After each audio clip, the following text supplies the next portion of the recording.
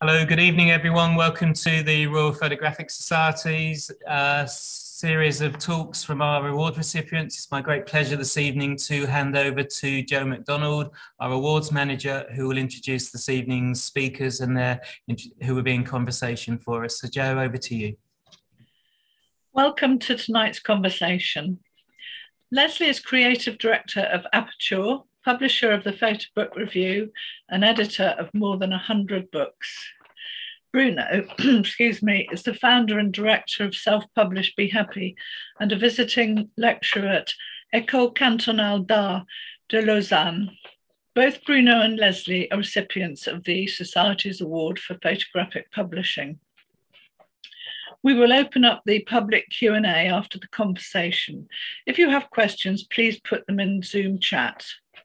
You may also be interested to know that our next In Conversation will be between Gideon Mandel on FRPS and Gareth Evans during the evening of Tuesday, the 19th of October.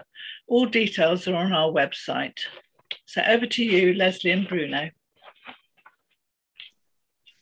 Thank you. Thank you for the invitation. It's nice to be back here, and welcome to Lesley Martin.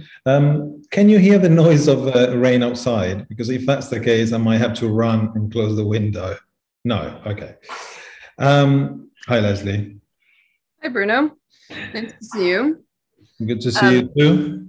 I did want to thank the Royal Photographic Society, and I did want to show off my exciting medallion of achievement, which for an American is very exciting to get something like that. And I'm really happy to be here in conversation with you, Bruno. Thank you. Another medallion recipient. Another, which I couldn't find, but people have to trust that I got one too. So Lesley and I have known each other for a very long time. Maybe 20 years, possibly around that. And we spend a lot of time together. We work together in different projects. But I wanted to take this opportunity to learn new things from you. And I'm going to try to do that using your long experience as a publisher and an editor, and also somebody that's been programming around books. And as we're going to learn, involved with publishing for nearly 25 years, is that correct? Every white hair, every silver hair is another page in a book. I see. Well, 100 books for average of 60 pages, that makes a lot of gray and white hair. So I'm going to use the time, 45 minutes, to ask you questions about how the medium itself has changed in the last 25 years, in its form, in its distribution, but as something that I'm particularly interested in, also the community around it. But before we do that, I think for those that might not be so familiar with your work, we have a slideshow in which you will go through some of your work. And maybe the first question for you, just to kind of set the tone, is how did you start working in photo books? Well, I often say that I am almost entirely a creature of Aperture. I've been Aperture trained and have been working, as you said, for almost, 25 years, considering that my first real hands-on experience, if you don't include yearbook or things of that nature, was as an intern at Aperture. And Aperture, for those of you who don't know, is a not-for-profit organization that is currently based in New York, had been started in San Francisco with some stays in Rochester, Boston. But now we're in New York. It has very long history for an American publication. It was started in 1952, and the card that I'm showing right now was the announcement of the first issue of Aperture magazine. And you can see there's sort of a stellar cast of people, including Minor White, Nancy Newhall, and Beaumont Newhall, who were historians and curators. Beaumont Newhall, the first curator of photography at MoMA, Ansel Adams, Ernest Louis, Dodie Warren, Dorothea Lange, who's also quite well-renowned, Barbara Morgan, who's a very experimental photographer who may not be as well-known, and Melton Ferris. So I was interested very vaguely in the idea of photography and photo editing, and I knew Aperture magazine, and I thought, well, maybe I could be an editor, whatever that means. And I applied for an internship, and I was placed in the book program, and pretty much that opened my eyes to a whole career and really an art form that I hadn't known existed. And as somebody who's always been interested in the idea of how images can wield power in the social environment and how context informs the way that we believe or disbelieve an image, bookmaking was kind of a great way of thinking about how context, the words and the sequence of an image put together can really be an important medium unto itself. So you started with an internship, and then where did you go from there? Well, I freelanced. I did do a brief stint. I assisted photographers. I worked at a place called Graphis. I ended up going back to school to try my hand at being a photographer, but found I missed the direct experience of actually getting to know photography by engaging with artists directly on projects they were working on. So I went back to Aperture. I worked for 3 or 4 years, and then at the time, and I'll advance, and I think this is something that we're going to talk about, but these are the types of books that Aperture was publishing at the time, or close had recently published. I mean, these are classics of photographic literature, but I could sense that there was a kind of shift in the type of books that could be made, and I felt a little that the director at the time didn't share those interests. So I moved on. I freelanced with another former Aperture editor at a small place called Umbridge Editions, and we started this small publishing house that, as small publishing houses often do, wasn't entirely sustainable. And so when that seemed to be closing up shop, I found myself back at Aperture, and that was in 2003 and 2004. So that was... Did it change by then? Well, it hadn't changed yet. And again, like these books that we're looking in front here on this slide, you know, Edward Weston was the first book of photography outside of the magazine, but really a publication intended as a book of a single artist, The Flame of Recognition, Edward Weston, published in 1965 and still in print actually to this day, which I think is kind of remarkable. Classics like Arbus, like Nan Golden. And I mean, this format that we're talking about, the Arbus kind of format, which is a very classic, imagine you're in a gallery, imagine there's a white space, a matted frame on the walls in the white cube of a gallery. This was the modus operandi of bookmaking at Aperture, even when I returned, honestly. So in 2003 and 2004, and I think to sort of set the stage, 2004 is when the Photobook, A History, Martin Parr's famous publication, following on the heels, I should say, of Horacio Fernandez's Fotografia Publica, just had exploded open the conversation about what a photobook could be. There were, as you know, the beginnings of a strong self-publishing movement and increased communication internationally about what books were being published thanks to the World Wide Web. So I think all of that started to shift what could be possible as a publisher. And I think the first book that really opened my eyes and was both sort of a nod back and a look forward was I worked very closely with a colleague of mine who had been another intern at the time, but then had left and moved to Japan, Ivan Vartanian, who helped me create a facsimile of a very historic Japanese photo book from the 1960s and 70s called Kamaitachi by the photographer Eiko Hosoi. And this book, if you've ever seen it, it's not like any other book that I had ever seen. And so I thought the challenge of being able to produce this in a limited edition, which at the time was very novel to Aperture, because Aperture had always considered itself a publisher for a wider public audience. But the idea that we could produce 500 copies of this, charge, $350, $400 at the time, and really spend a lavish amount of money making it unusual and beautiful was something that kind of was like a light bulb that went off in my head. And thanks to the inspiration in part of a little bit of time spent with Japanese photo books of the 60s and 70s, like this one. And I will say that later down the road, because it seems a shame that this incredible body of work wasn't available to a wider public, we did publish it as a more affordably priced trade book. And that's what you see in the corner. So do you remember what book did you work first as an editor at Aperture?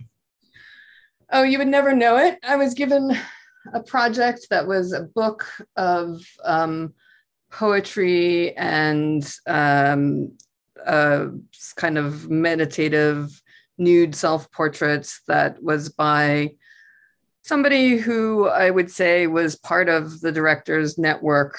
And it was not a book that I would have chosen myself. But even that was, I can't name names, but even that was quite interesting because it showed me that with some lavish attention spent on design and production, you can make something quite beautiful, even if not maybe notable or, let's say, something that's going to change the history of photography. And I do think that idea that there are books that can change and impact the history of photography is sort of embedded in the DNA of Aperture, and something I feel responsible to. Not that every book can do that, but it's just something in the back of my mind. I mean, it's interesting, and I don't want to jump to that, but it seems to me that first as an editor and then as a publisher, you've been thinking about that, book that further develop the language of photo books and photography. But you also done it in supporting other publishers, if you think about the Photo Book Review, or if you think about even the prize, the award that you do with. Maybe can you tell me a bit more about, on a personal level, why do you feel that's important? Because, as you said, the Western books and other books, they become historical documents, but and there is a kind of a tradition, we're not going to name publisher, but they carry on very strongly that approach to photo book making. I guess the question is, why thinking away from that, or thinking alternatively to that? Yeah, I guess I just was excited by the idea of doing something like this, which was a 3-part book that Velcroed together, and you could spread out to compare these typologies that the photographer Hans Eichelboom had produced in Paris, New York, and Shanghai. So this idea that the book could perform a different way of viewing work and connecting the work and even using the work. In this case, this is a project that I did with Christian Marclay, and you might say, well, is this even a book? It's actually, hey, I blurred. I didn't mean to do that. But Christian Marclay used this deck of cards with images that he had shot of musical notation in the landscape, and then used this to perform a score, an improvisational score, where he would take this deck of cards and offer selections to a group of musicians who would then riff and improvise off of these, what they had seen in the image. And that to me was just so much more interesting and exciting. And an expansion of what the book can do that I felt wasn't being explored. And I saw other people exploring these possibilities, and it seemed a shame not to keep growing the field of bookmaking with such a long legacy in the history of Aperture, not to keep evolving that, because it seemed evident that it was happening around us. So do you want to maybe, you pointed out Jerry Badger and Martin Parr's Book of Books, but what were the other things that changed in the 2000s that maybe created a context for changes also at Aperture? Well, I mean, I think fundamentally the ability to produce books more affordably that took risks like the ones we're talking about, gatefolds and, multiple volumes stuck together, decks of cards. Suddenly the globalization of the production economy made it possible for an individual or an organization like Aperture to take a few more risks in producing something unusual. I think that's really the fundamental baseline, is the change of technology of reproduction, that the ability to get more faithful reproduction more consistently over time and to create these new forms and formats was suddenly available. Again, I think the sort of internationalization also of that moment when the World Wide Web made it possible to sort of peer over your shoulder and see what was happening in Japan. I will say that before I did my internship at Aperture, I had wanted to do the internship when I graduated from school. I knew I couldn't afford to live in New York City because I didn't know anybody and New York is expensive. So I went to Japan to teach English, and I fell all the more in love with photography that I saw happening. And so that experience, but also suddenly seeing that there was this circulation and exchange of information about books spurred by collections like Martin Parr's, books, or 101, the Book of 101 Books by Andrew Roth, that suddenly people were taking a look and also understanding that this is an international photo audience. And that's always been important to me, I think, because I don't know, the US can actually be can be very navel gazing in the work that it appreciates. And I think that there's the more hybridization and cross-fertilization that we are able, the more air you inject into your understanding of the photo world, the more interesting it can be. And I'm pausing on this one, this Takashi Homa Tokyo book, because it was one of after the École Hosoi, it was one of the first original books that I had commissioned of a Japanese photographer.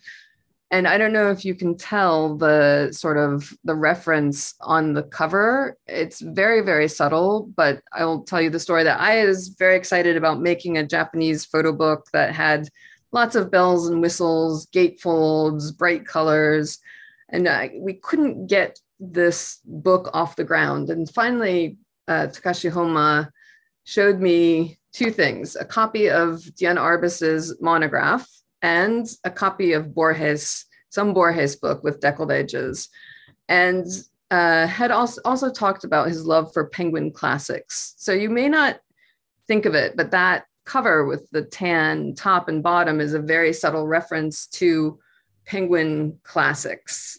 Do you know what I'm talking about? Yes, but it's also the size of the book. Isn't it quite small? It's small, it's readerly, it does have deckled edges. And I think that kind of cross-fertilization to me was also super exciting and something that, I don't know, what do you think? I mean, you tell me, because this is when you were also... I think what you say is all true. It's also true that it's an interesting triangulation between a change of photography itself, so the photographers and the work they will make, or they were making, as well as the audience. Of course, all these things work together. So the audience is educated to new possibilities through the literature around the history of photobooks and the book fairs, for example, where places people can educate themselves, other possibilities, as well as think a kind of younger generation of photographer came with different expectations, or maybe less pressure into, conforming to a certain format of photobooks. Yeah, I mean, I think that's true, but I think it wasn't even possible for younger photographers to dream of making books without, I mean, as you said, it's the confluence of that, right? Because yeah. And this idea of the limited edition, like that books didn't have to be made for a huge public, because for a long time, publishers who published photo books, like from the larger publishers like Thames and Hudson or Phaidon or Simon and Schuster, were aiming for a huge market, and you had to do that in order to get the economy of scale. Once it became possible, right, for you or anybody who was making small run books, suddenly, when Blurb came along, or the Indigo Press as a whole, this idea that you could make just one book and be satisfied, I think just broke open the floodgates for what was possible. Yeah, I mean, I think it's interesting because to me, the real shift is what you just described. A publisher's or a publishing house was kind of set to produce these books that had to find an audience, and the audience were at least a couple of thousands. And of course, for publishers like Aperture, this is still the case in the majority of the project. But then it came up a kind of different group of publishers, which expectations were very different.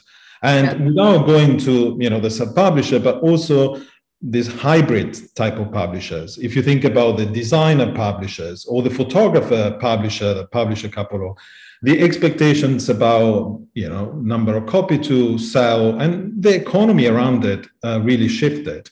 Partly also because of the, economic turmoil of that period.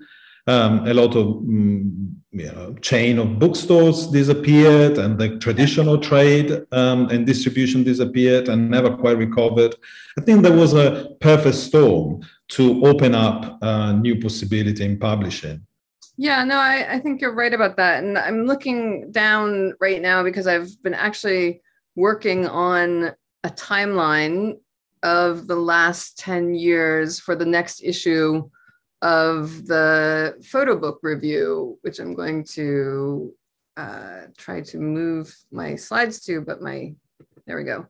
You had mentioned that one of the things that I do aside from, excuse me, making books for Aperture is I have been very interested in looking at what this boom, this sort of free spirit that you're talking about and that you've been very involved in as the founder of Self-Publish Be Happy, which when I first heard that you had started that and that was the title of it, when somebody just said, oh, Self-Publish Be Happy, I was so tickled by the idea that you could self-publish and be happy, because I spend a lot of pain and agita to be published by somebody else. So what a great idea. But yeah, so I've been doing this timeline, and it is within the last 20 years that in 2003, the first commercially available print on demand platforms came available. The first Photobook Festival at Castle was founded in 2008. So, only 13 years ago. But the creation of the infrastructure for exchange and sharing ideas and promoting the community of the photo book, I think, is also super fascinating to me, because frankly, as much as I love to make the kinds of books that we were just looking at that have, their cards, there are multiple books in one book, they have a million gatefolds, it's frankly just it's not right for every book, and it's not necessarily what Aperture does. So I wanted to create a space where I could engage with the community who was doing really crazy, fascinating things, and and yet still maintain the sort of line of publishing that Aperture has been doing for the last, 52 years. Do you wanna because I think it's interesting, and I'm not an expert about Aperture history, so you can correct me on this, but it does feel that there was a moment in which Aperture, of course, there was exhibition space, the education program, so maybe came out of that, but became a sort of organization that will support the publishing world and not just a kind of pure publisher, and in the form of the awards, the photo book review, and just generally a kind of attention to this other world that was happening around it. Do you want to talk about that? Yeah, I mean, I think that's the moment that we're talking about really happens in 2011. And that came with the first issue of the photo book review was published in 2011. I should say that the photo book review, for those of you who don't know it, because it's kind of hard to come by. It's available at Perry Photo. It's been available to subscribers of Aperture magazine in the US, periodically also abroad. But it was this idea that there were other experts like you, Bruno, who guest edited one issue, or Federica Chiocchetti, who wanted to do a deep dive into the idea of text in the photo book, that there needed to be a space for the development, not just of like, hey, look at this cool book, hey, look at that cool book, but a discourse around this evolving and growing art form, So the photo book review was created in a way to serve as the catalog for the Perry Photo Aperture Foundation Photobook Awards, but it became something more than that too, in that it published twice a year, and in the fall, it always serves as a catalog for the photo book review or photo book awards, which I should say were just announced, and there's a great roster of the shortlist for those of you who are interested in sort of the most, what 5 people in the world consider 35 books that need further attention. It's not comprehensive by any means, but it is a way of just trying to ascertain what are people doing in each of the different types of publishing that are available to people today.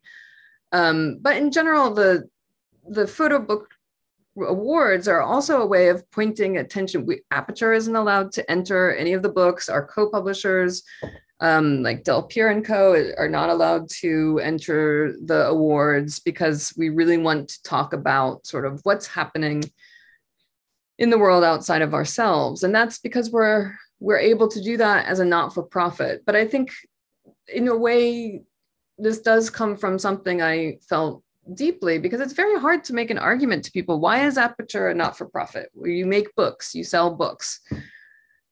We all know that bookmaking is a not profitable venture, but that's different from being a not-for-profit. And this, to me, seems like a way of creating more of an acknowledgement and a support system for other publishers working in the field.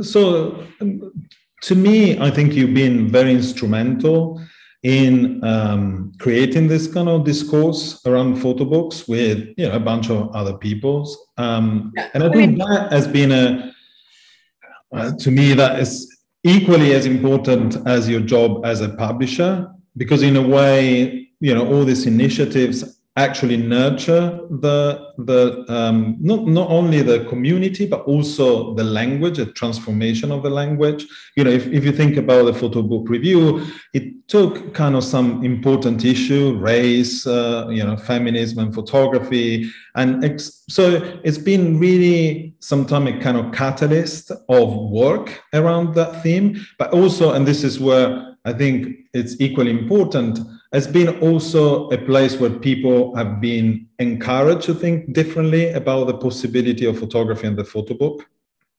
I hope so. Thank you for saying that. And I do, of course, owe a debt of gratitude to people like Julian Friedman, who was at the time the head of Perry Photo, who invited both Chris Boot, the director of Aperture, and I to think about what kind of prize and community building exercise could Perry Photo engage with to also extend its footprint as something more than just a fair and, frankly, a great place for the community to gather. So, and, you know, as I mentioned, for the Photobook review, there have been 18 guest editors.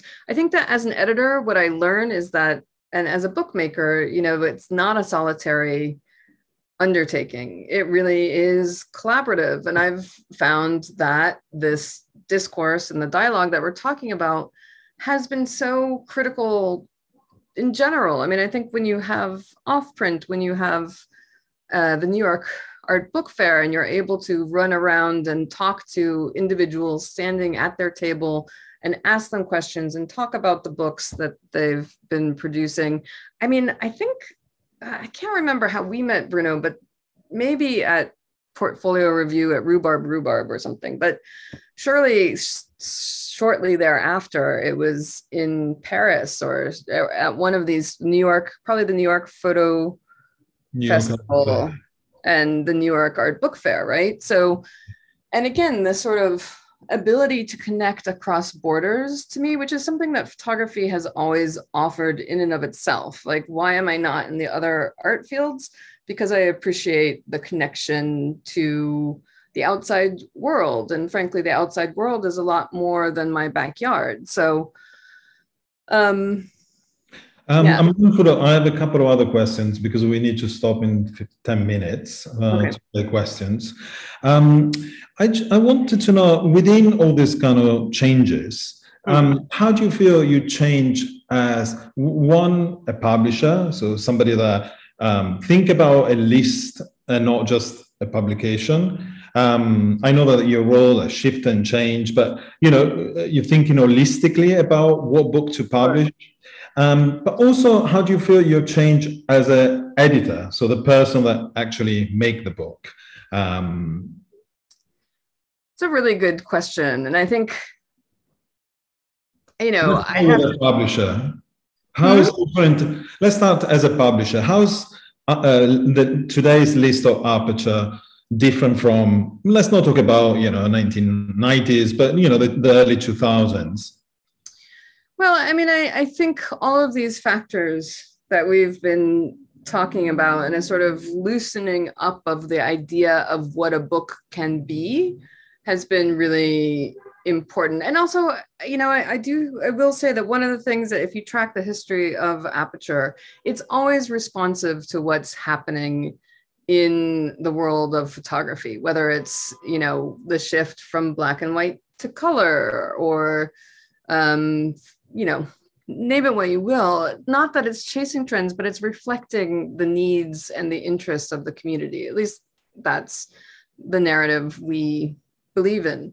So things like, and I popped over to this slide, which is Daido Moriyama's TKY, which was a collaborative bookmaking experience where Daido Moriyama selected a series of images that were folded as gatefolds. We printed them out on a photocopier.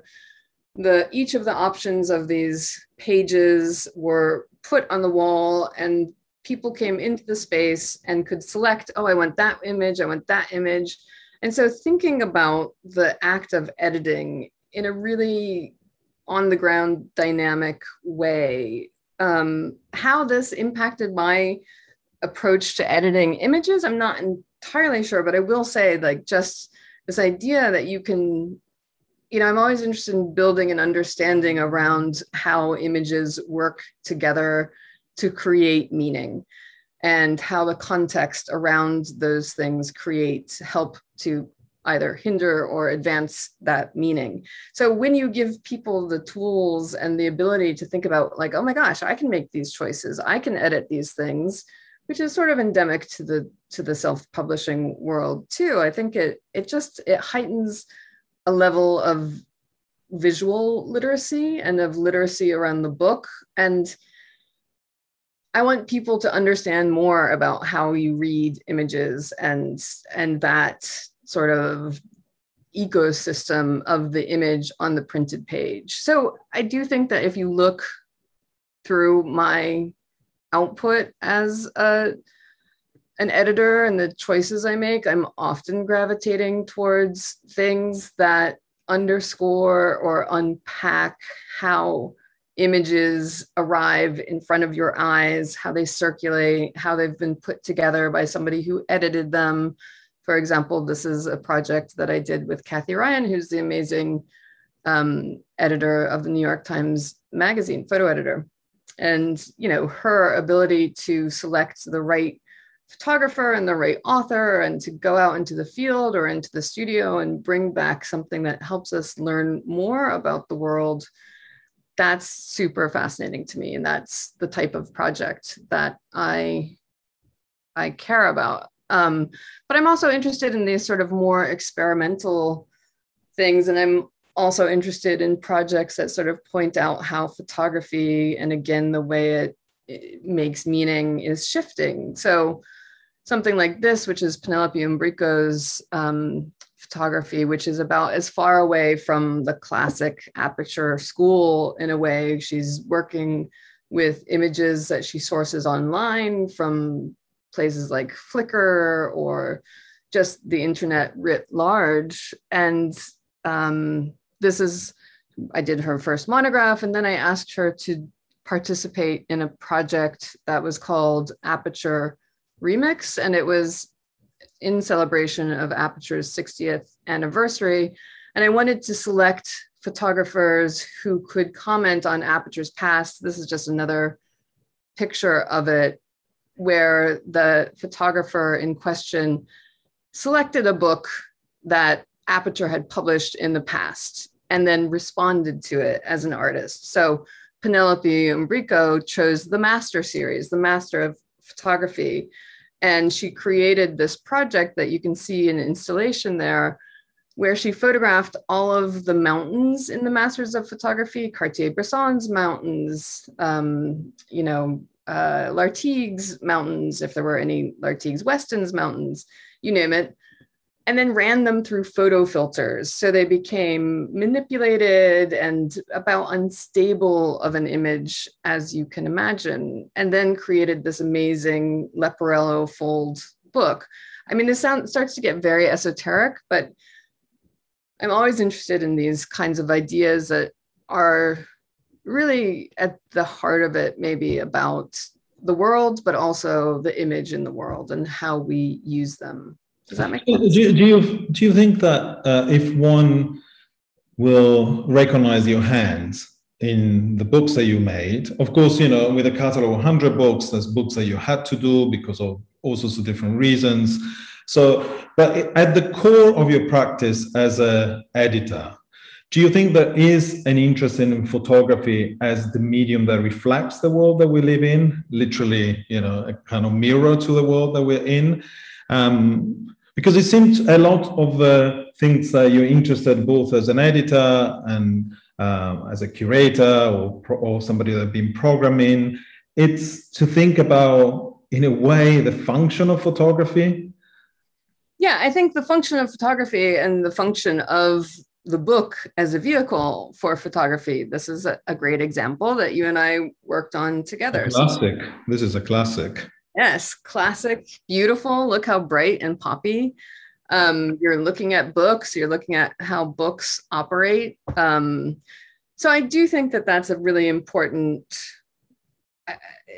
I love thinking about how we use photography. And so even something like Martin Parr's Life's a Beach, where the first limited edition, and again, taking the lessons I learned from Kamaitachi that were happening in the field around me, that you could take something like Martin Parr's beach pictures and create something that felt like a family album.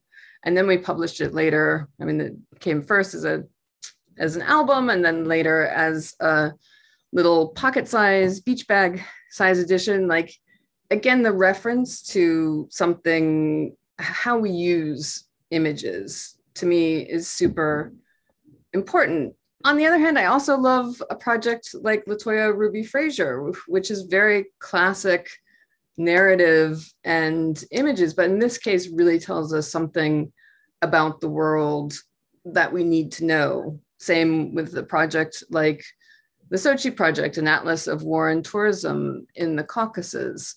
So I think those two poles are sort of what I bounce between in thinking about books and bookmaking.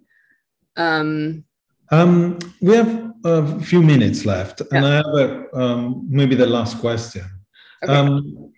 You know, thinking about what, you know, I think you've been, I mean, for this occasion, you've been thinking about your 25 years careers, but generally with the photo book, you've been thinking about what happened the last 10 years.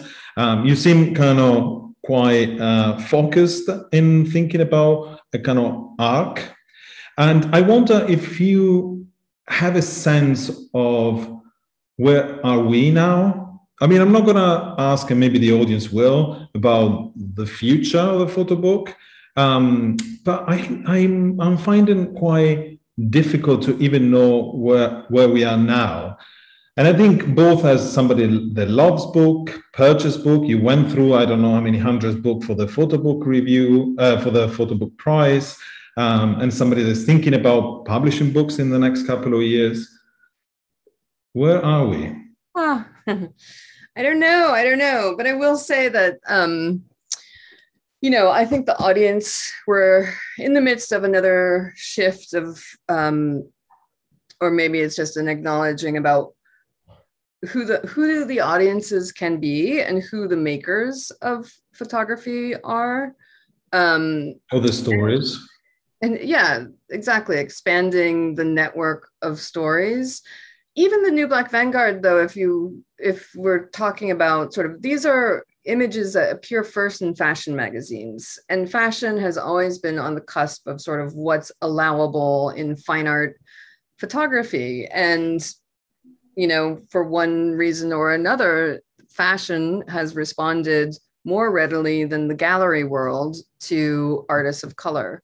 So putting together something like this, that I have to say was incredibly moving to see how hungry of an audience there was for seeing themselves, seeing the work of other artists of color reflected on the pages, in physical spaces like at Arles this past summer. I think something there is very important to the future.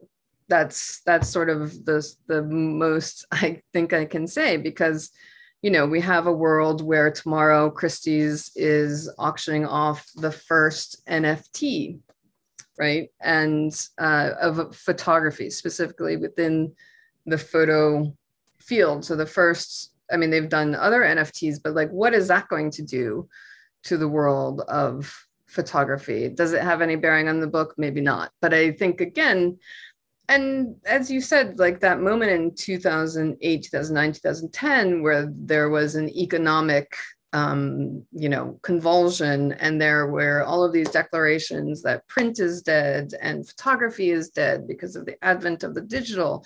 We're in another moment like that, where I think, you know, in that moment, you put your ear to the ground and see what is happening, and that's what a good editor does, I think, is kind of have your tentacles out to see what's in the wind, right? What do you think, Bruno? What's the future? No, but this was meant to be your end. And then we go to questions. Okay, more questions. Let's open it up for more questions then. But I mean, briefly, I do think that this is, if the other kind of earthquake was caused by technology, partly finance, as often does, I think this earthquake comes from a different place and is a kind of much more political and social changes. And that shift has to be reflected in the photo book community, in photography, like anywhere else. And photo books are very slow to respond to this. And in fact, the book that you've done was a book that responded to fashion, which is much more readily, as you said, to respond because it's editorial. So, you know, it's a short amount of time given to produce work. I do hope, not as much as maybe Periphoto this year, but I do hope that the New York Art Book Fair in LA in the next spring, or it will look different. People selling the book will look different. The makers of the book will look different. And maybe you and I were going to be redundant. We got our medal and we just fuck off. Exactly. I'm taking my medal and I'm going home. Yeah. So I invite the audience to ask questions, more interesting questions than mine. Thanks so much, Lesley and Bruno. That was fantastic. And there's some really hanging questions there just waiting to be answered. We've got some coming in from our audience, and I'll come to, in fact, I'll take the first public question, and then some come directly into me, which I'll follow up with. But Stuart Wall is asking, firstly, he's saying a really interesting discussion about the world of photo books, so thank you. He was wondering what audience Lesley finds engaged with the Aperture catalogue of photo books and publications and exhibitions. Thank you. It's a really interesting question because, in fact, we think a lot about audience, and we chart a path along a multiplicity of audiences. Aperture is not a single, it doesn't bear any individual's name who has a direct imprint on the way, imprint on the imprint, the way things look, the selection of books. I mean, I think the range of titles that we've produced over the years sort of showcase a pretty wide range of types of photography. We have very wide taste in what gets represented. And we've also expanded into places like the, children's books and sort of more for entry level, let's say, or prosumers who want to be introduced to the thinking of artists in things like the workshop series. So what I really appreciate about Aperture, in fact, is that there are multiple audiences. What I've been describing is sort of the output of books that I'm responsible for and thinking about, but I'm not the only editor at Aperture. So my colleague Denise Wolf has really spearheaded that sort of more populist children's book oriented, workshop book series oriented. And she's really excellent at being able to find that audience. I'm interested in the discourse around the photo book and how you can sort of stretch and bend that, as well as, produce a book that gives voice to an individual artist. So there's other editors from the magazine who also contribute books, but I don't know if this answers your question, but we do, there's different audiences, and I'll just show two other slides because I think you can look at two books like this, which are both produced by Aperture, both produced by me. One was Richard Misrach's On the Beach, which was produced for a collector's audience, also gave room for the scale of this artist's work, who produces things quite large, and Zalmai, who's a photojournalist from Afghanistan, who was recording in 2007, 2008, the refugee crisis, which led to so much unrest in the Middle East. But you can see this is sort of reflecting the scale. You don't make a giant book when you're trying to, a beautiful, lavish book for that collectors will buy when you want to communicate to audiences who care about something like a refugee crisis. So that's a long answer, but I hope it makes sense. It does. I think Stuart's acknowledged that, so thank you for that. And that sort of picks up for another question that's come in directly. You mentioned the Edward Weston book that's still in print, and again, it's sort of following on from Stuart's question. Do you have a sense of who that audience is buying that? Is it students? Is it broader than just the sort of the photo student community? Yeah, I think it's a classics audience, people who are just maybe learning about the field of fine art photography, have been learning about, photography, maybe even on Instagram or something like that. And they suddenly realize there's this whole other school of creating images that are still and meditative and, you know, have a different impetus in their creation. But I will say, and this is a slide that is also part of that remix project, you wouldn't necessarily know that Vivian Sasson, who's a very contemporary artist, for example, is someone who found inspiration in Edward Weston's work as a student. And this is a project where you can see Vivian has selected images and inserted them into a classic Weston book to talk about abstraction and the body. So you never know who, you know, you think, okay, that's a classic audience, but you never really know who is doing what. You just have a sense of like, okay, if it's this kind of audience, it might need this kind of a form. But we hope, of course, that every book finds a more expansive audience than you even think possible. Can I just do a follow-up on this? What are the books that are regularly reprinted? Well, I think we would go back to that slide of our classics. I mean, certainly the Weston. I was just on press in July. It seems fantastical, but I was overseeing the printing of the Arbis 50th anniversary. It's been in print for 50 years as of 2022, fall of 2022. The Nan Golden is now in its 21st printing. Uncommon Places, that's the first edition that you see, but that continues to live on in its more contemporary version. Sally Mann, we've just reprinted a different book. We've just worked with National Gallery of Art to do a new Robert Adams. I mean, it is sometimes those classics, but something like the new Black Vanguard is now in its 4th printing since 2019. So, you know, we're always trying, the backlist is very important. We're always trying to feed the backlist. A book like Zanele Muholi's now is in its 4th printing as well, also has a French edition and an Italian edition. So yeah, it's kind of fascinating to see the lives these books take on once you know, if they, I hope, represent the artist's intention. We've got another question here, which in fact I'm going to ask both Bruno and Lesley to respond to, because I think it's quite interesting. And our question is asking, has the growth of smaller publishers and more specialist publishers impacted how you at Aperture approach publishing, or have they simply grown the market for photo books?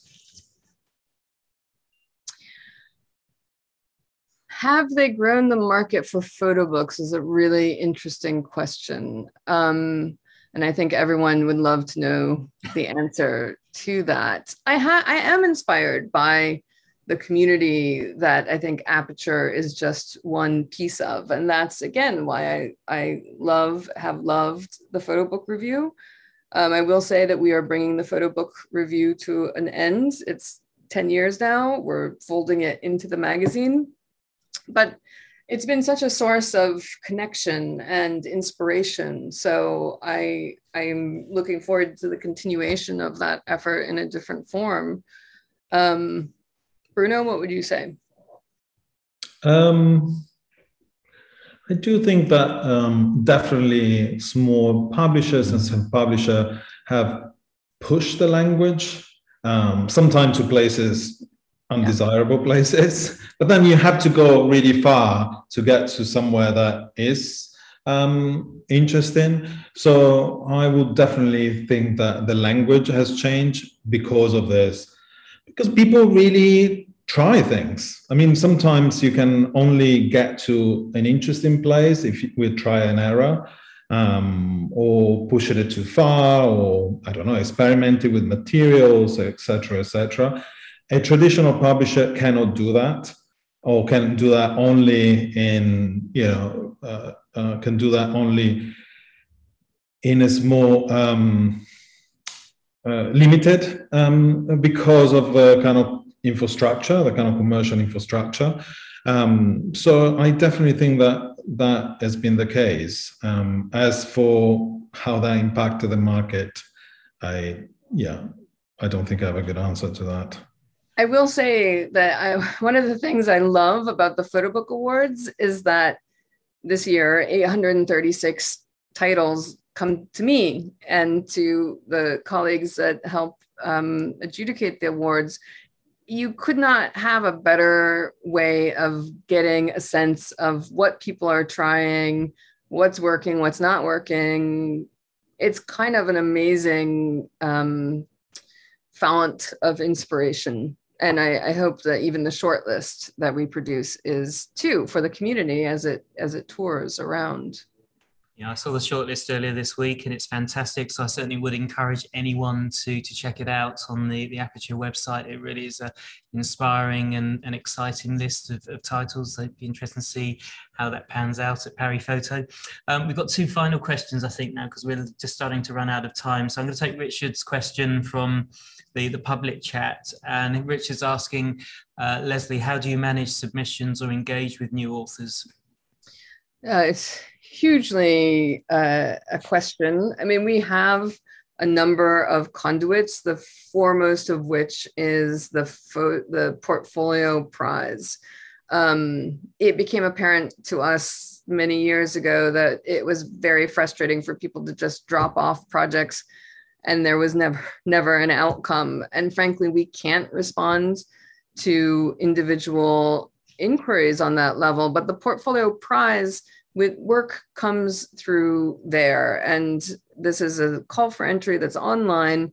It happens once a year. We also do a summer open, and it is a vehicle for us to see work that is being developed, there are some people who have been submitting for years on end, and you see the evolution of a project.